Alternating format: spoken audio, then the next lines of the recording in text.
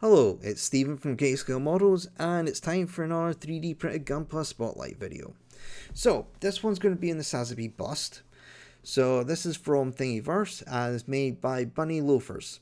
Made back in November 2021, so relatively recently.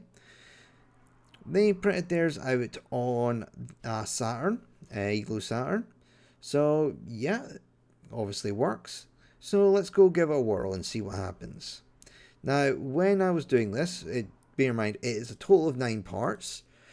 And that's if you're including this. This is a stacking base that they give you that's hollowed out. I'm not sure the purpose of that, but okay, fair enough. They've given us that. I didn't take it into account, though. What I was doing is just this. So, this is all the parts that I reckon should be black in colour. And this is all the parts I reckon should be red in colour. So separated them off into their own build plate. Now, one just word of warning, this isn't really too bad, but there is an error with this panel line here. I believe this is a second face in there. It doesn't affect the model's ability to print, so we should be fine with it. Now, they've also, by the looks of it, given us models in relatively reasonable orientations. Thing is, I did change these orientations slightly. I flipped this one back. I'll just see if I can get it. There. And I flipped this one over. Oh, no. That's not how I did it. I flipped it over to this side. This side? There. So, arrange your models. And there. That's roughly what mine's going to look like. So there is going to be a lot of support material under there, but I was finding there was even more when I did it the other way. On this side, yeah, I basically printed out like that. I was trying to do something fancy with the pipes. I don't know what you would call them.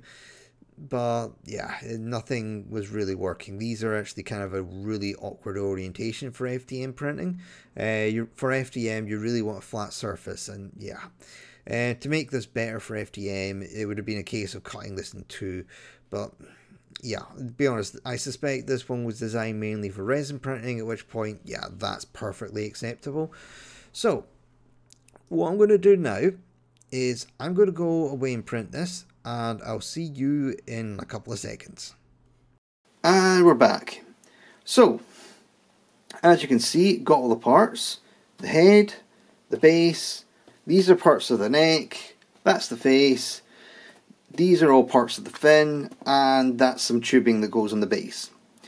So, there's been a couple of little bits of failure prints. I think they're actually my fault because I left my CR10 on the Ender 6 settings, and the Ender 6 is a much newer and better printer. It can print a lot faster. My CR10 is rather old. So, anyway, this is fairly easy to assemble. Put this on here. We get this bit. Now, just make sure I get this the right way round. Is it this way? Yes, it is. Then this goes on this way. And for this, this is something I actually really like. When they've designed this, there's a little slot. So normally it's just like a simple key rectangle bit in there, square. But this has got a sort of chamfer. So what you do, you push it up here, get it clear, and that little slot means that it will actually slot, well, it will fit in like this, and then you can push down and get it locked in place. So that's a really good feature. So whoever designed that, good, hats off to you. So yeah, that then goes down. Now these bits, I was finding that the pegs for them weren't too good, so I ended up sanding them right down. And something actually I should note with these, you'll see a lot of these parts have holes in them. I believe those are bits for magnets, so you could actually go and put magnets in these to have them assemble and disassemble. Be honest, I'd probably super glue all this at one point, but yeah. So this bit here is also a bit of a pain, but there. So, now we have the Nanju. So yeah, this took about 12 hours to print in total for all parts over 2 printers. All the red bits were on my Ender 6, all the black parts were on my CR10, and yeah, so I'm going to cut away and I'll start spinning this thing. Oh, my final thoughts on this. This is a really nice model. It goes together well, it prints well, and can be printed on an FDM or resin printer, although you will be looking at a larger resin printer for that.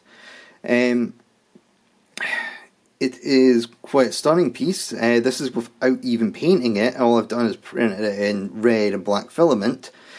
I could see someone taking this away and doing it up to be really nice, highlighting all the details, panel lines, etc., cleaning it up, because you can see on my one it's got a lot of stringing, and yeah, there's a lot of ringing on this bit here, but it's a tall thin part that happens. But yeah, that's my thoughts on this. So if you're interested, and as I said, the links will be in the description below, and thank you for watching.